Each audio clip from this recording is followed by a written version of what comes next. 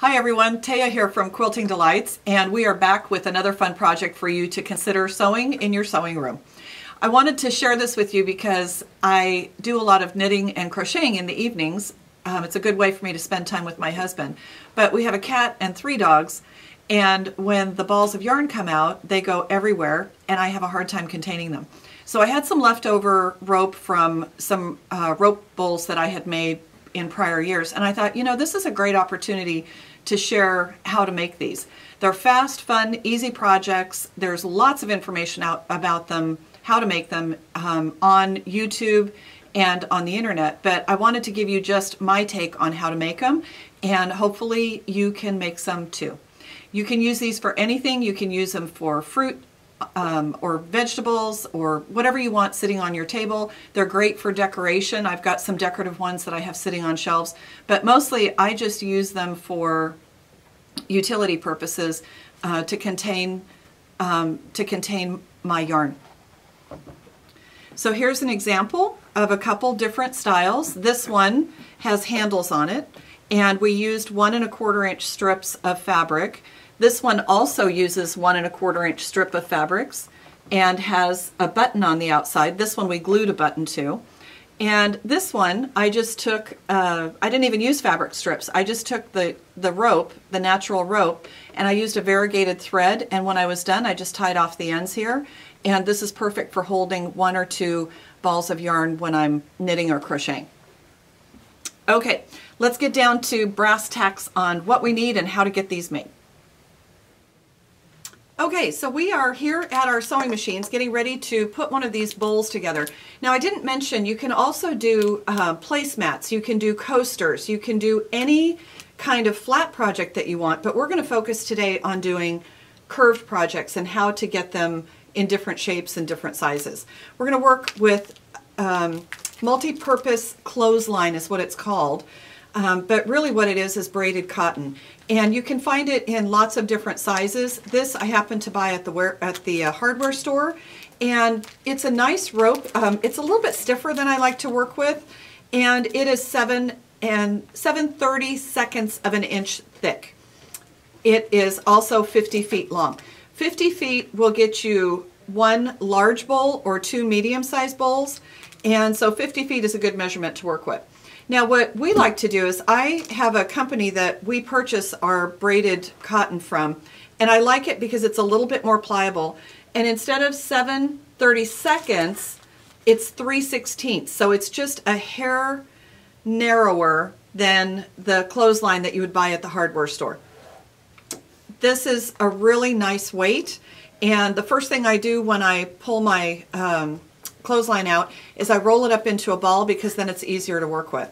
The one thing that you're going to want to remember is that it needs to flow clockwise. It needs to flow clockwise, so when you're spinning it and turning it and doing your sewing, as you go to turn it up, you can see that clothesline needs to come in from the bottom on the right hand side. Okay, now the biggest mystery to me was always how do you start these? So what I learned, and I learned this from several different people, and it's why I love doing this so much, because now that I figured out how to do it, I want to do it all the time. The first thing you're going to do is you're going to wind the center of this as tight as you can. Now some people leave a piece of tape on. I don't like that. I like mine to be, in fact here I'll just take it out. I like mine to be clean cut. And I'm going to cut it right now and show you what I'm talking about. So you want to have a nice clean cut with no threads hanging out, none of the cotton threads hanging out. Now the particular kind of rope that we use here is 100% cotton, and the company that we source it from makes this in the United States. So we like that it's a made in the USA product. And you can see I'm going to roll it super tight, as tight as I can, and you just keep that center part really, really, really tight. When you have about 4 rounds, I always thought, how on earth do you sew this so that it stays put? But it really does work. And the trick is to keep it wound really tight in the middle. Okay, so now I'm going to take these quilting pins. And I want to make sure that you're not using your little glass head pins. They're not strong enough. This is a quilting pin. It's longer and the shaft of the pin is thicker. So you just pick a spot and we're just going to pin through all the layers. Doesn't take any effort whatsoever. And you're just going to pin to the center. Then we're going to go across to the other side and we're going to pin to the center. And then we're going to do it on the third side. And what this is doing is it's keeping them flat and together so that we can sew. And then here's my fourth side. And we're actually going to sew with the pins in your rope, but we're not going to sew over them. You don't ever want to sew over your pins, but especially you don't want to sew over quilting pins because they're so thick, they're so much thicker, you would take a chance on hurting your sewing machine. So I'm just going to clean up any little threads that I have here to make this nice and tidy. And then I want to talk to you about threads. Okay, so we're all good there. Now, you don't want to just grab whatever thread you have available in your sewing room. These are going to be very sturdy. And the way we make them very sturdy is we use a sturdy thread. So when you're piecing, for example, Aurifil thread is perfect because it's a lightweight thread and it's 100% cotton. When you're sewing rope bowls, my sincere recommendation is that you work with a polyester thread, but I would also recommend that you make it a flat finish polyester thread. So for example, my favorite go-to thread is Superior, and I like their Omni thread, which we use for quilting. But the reason I like it is because it's a flat finish, and whether you're working with the Omni Solid or the Omni Variegated, both of them are absolutely fabulous.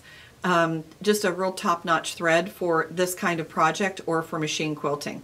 So their variegateds come in a multitude of colors. We're going to be working today. You can see we've done some bowls with fabric, and these were done with 1 1/4 inch strips that you just put a spot of glue on as you get to the next one. And these are perfect for jelly rolls. So if you've got jelly rolls or you've got leftover 2 1/2 inch strips from bindings, for example, you just cut those on the fold, and that 1 1/4 inch strip is going to be perfect. This is great for using up your scraps and also for doing a specific color. These particular ones, we used the Omni thread in purple. So this thread on here is Omni thread in purple. And on today's project, what we're going to do is use the Omni thread in cream. It's color number 3004. It's a perfect match for this, and it's going to look lovely when we're done. I like kind of that organic plain look right now. I've done so much with color that it's actually a little bit refreshing just to do the soft color that it comes with. Okay, so we've talked about thread, so you want polyester, and in this situation, whatever you have for your top thread, you're also going to have wound in your bobbin. So I've pre-wound a bobbin with this cream Omni thread, and we're going to get to work here. So just the next thing that we're going to do, just remember you're going to roll your clothesline into a ball. You're going to select your thread color that you're going to use, and if you have a desire to do fabric strips, you're going to do 1 1/4 inch strips, and those are just going to get wrapped on as we work here. Okay, now I have set this up, and I want to mark a line because the first thing we're going to do is we're going to stitch a cross in here. A crosshair, like a cross bullseye crosshair, and that's going to secure all the layers. We're going to do that across 3 of them. We're going to do that across 3 of them. So I'm just going to draw a line with, this is a friction pen, and it's not the flattest surface, but it'll give me an idea of where I need to go. And I'm going to go across 3 this way, and then I'm going to turn it, and I'm going to go across 3 this way. 1, 2, 3. Now notice that we wound this past 3 because we need a 4th one. We need a 4th one, and I marked just to the side of my pin. We need, oh, I better put my bobbin in and thread my machine. Okay, so we have set up the center of our bowl or plate or whatever it is you're going to be making. We've set that up. using a friction pin. We've talked about our threads. I have my machine threaded with Omni cream color because I'm just doing the rope. I'm not going to put any fabric on it.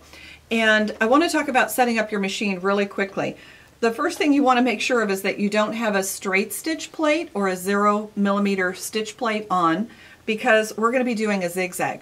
And I set my zigzag up at 5.5 millimeters wide and 2.0 millimeters in length. So 5.5 width, 2.0 length. I stop always with my needle in the down position if you have that ability on your machine, because I don't want to have it shift on me when I'm turning it and getting ready for the next step. Okay, so that's how you're going to set it up. Now, for the first part of this, though, we're going to just do a straight line. And so I will reset that here in just a second. And remember I said we're going to go from the third one to the third one. So I'm going to put my foot down and I'm going to pull that pin, because remember we're not sewing over any pins, and I'm going to slowly go forward until I get to the middle. And now I'm going to pull that pin out that is pointing at me. And then when I hit that third loop, you don't want to stitch the one that is at the outside edge. Now I'm just going to back tack. I'm going to sew this 4 times. Here's number 3.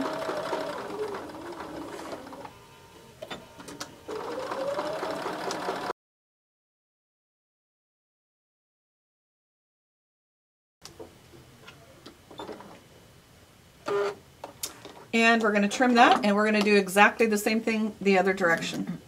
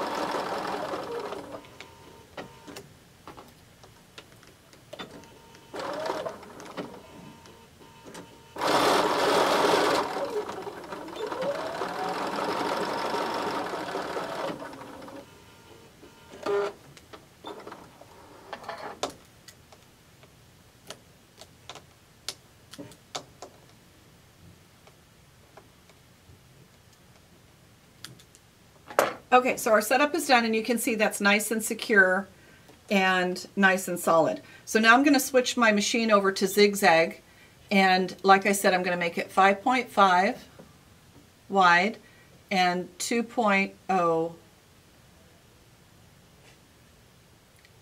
long. That's the measurement that I like. Remember, it's also important that you have your ball of clothesline on the right side so that it feeds and allows you to fold that bowl up when you're ready to do that. We're going to start close to the center and just kind of go around in circles a little bit. And I've used a foot. This is a number 3 foot. It's actually a buttonhole foot, but what I like about it is it has a guide on the front that tells me where I am between the 2 pieces of rope. So it's easier for me to follow that along the edge than it is to follow a regular number 1 foot. You're going to be turning fairly fast and tight when we get started with this. And here we go. I'm going to stitch this out to about 6 inches. That's the right size for the base of a bowl that will hold my balls of yarn. But if you wanted to make a bigger one like this one here, this one we stitched out to 8 inches before we started turning. And you can make this bowl easily with 50 feet of clothesline. And I'm going to be able to make at least 2 of these smaller bowls, and I might have enough left over for a coaster when I'm done. So I'm just going to start feeding this. Notice I hold it with my left pinky, and then I'm using my right hand to pull that tight and keep it close to the rope. We want these to be super tight. And here we go.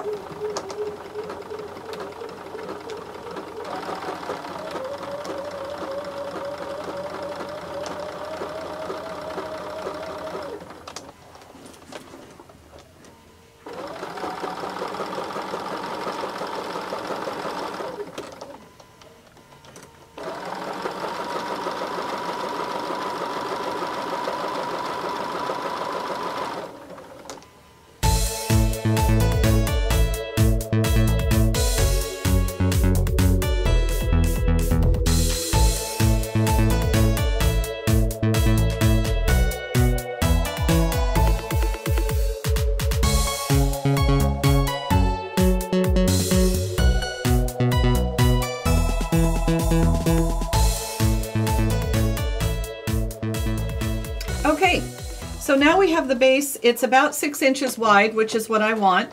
And my ball of clothesline fell to the ground, and it is actually working nicely to put a little tension behind here.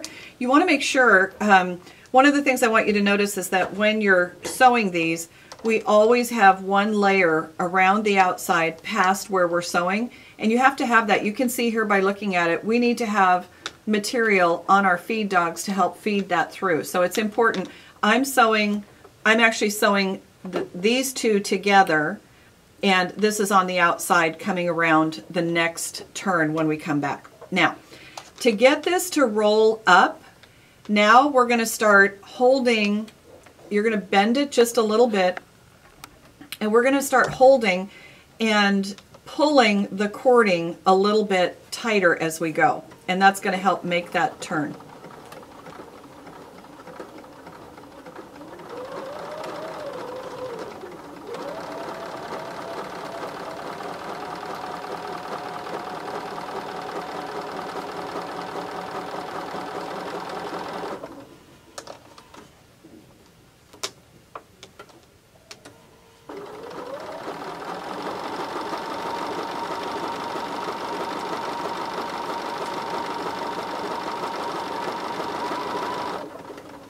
And as soon as we make the turn, we don't need the extra round of rope anymore, because now it's pushing it onto the feed dogs as we make it roll.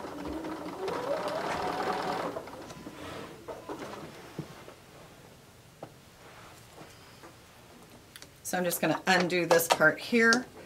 And now that the flat part is done, we're going to work on the turn, and we just need the 2 pieces of rope that we're sewing together.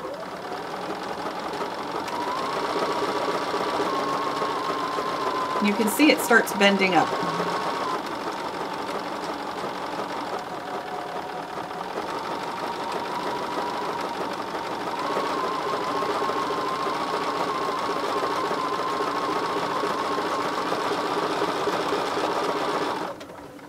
So I'm pushing with my left hand and I'm pulling with my right hand, and that tension is making it turn.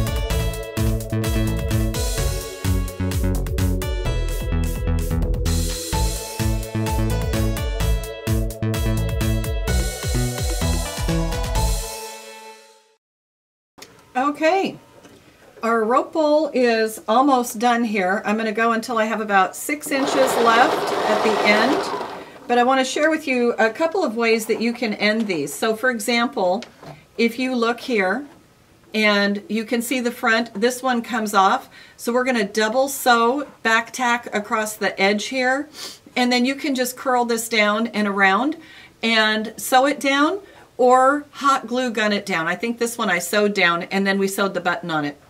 Same thing on the other one. I sewed to this point and left 6 or 8 inches and then just curled that back around and put a button on the outside of it too. I also want you to notice that you can put handles in just by stretching it out and leaving a gap and then picking up and sewing at the other end. So this is an example of a handle that you can actually pick this basket up. These bowls and rope projects are wonderful, absolutely easy projects to do. If you're looking for a hostess gift and you've got a short amount of time to get one made, I can guarantee you that anybody you bring these to is going to enjoy and love them. They're great for selling at craft shows. They're great for containment, because everything in our house is about containment. I've got shorter ones that I put my sewing supplies on and then it slides right underneath my table. But they're just wonderful as gifts. They're wonderful for selling at craft fairs, and they're wonderful for containing all of your items that are running amok in your house on your counters. One thing I forgot to mention at the beginning is you definitely want to use a size 90 14 needle. That's important. And you need to wind lots of bobbins. This is a Bernina 780, and I just went through 2 of the jumbo size bobbins on this particular bowl.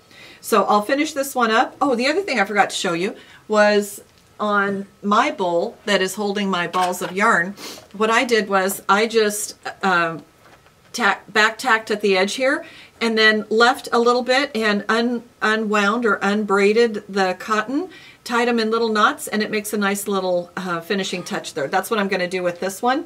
But make sure when you do that you leave enough at the end to actually tie a knot. My suggestion is you tie the knot first and then sew up to it. I had a lot of trouble with this one because I didn't leave enough rope to hang myself with to do this. And so the lesson there is make it long enough. So I'm actually making my knot right now, and I will unbraid all of this and leave it loose like I did on this one. So now I'm going to sew up to the knot and back tack, and it'll be perfect.